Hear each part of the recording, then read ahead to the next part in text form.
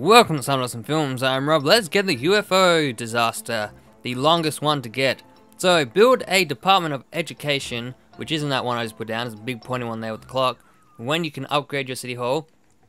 Then, chuck in a couple of schools, a school and a high school, so we can unlock the university once we have 1,200 students attending. Then upgrade the university when you can. Add a School of Engineering when you can, once you get out of that. There we go.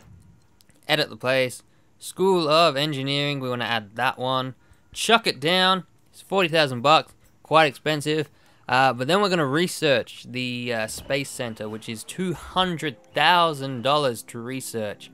So when you have that money, research that up. Then when that's done, 3 hours later on cheetah speed, a shit ton longer if you're on normal speed, then you can build a space center for $1 million. You better have some cash, buddy.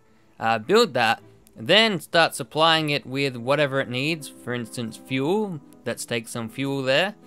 Now we can enjoy what we've got. And an achievement will pop up. We are not alone. Ship any resource to Space Center Great Work to gain access to the UFO disaster. Now we have the UFO disaster to educate our Sims with laser beams and death. Happy death. Kablamo. That building's gone. Luckily, he picked the smallest building. Thank you, Mr. Alien. Stealing children from the playground. Checking out in the industrial area. I know, he's pretty jealous of the tech I got going. But that's it. Unlock the UFO. Go do it.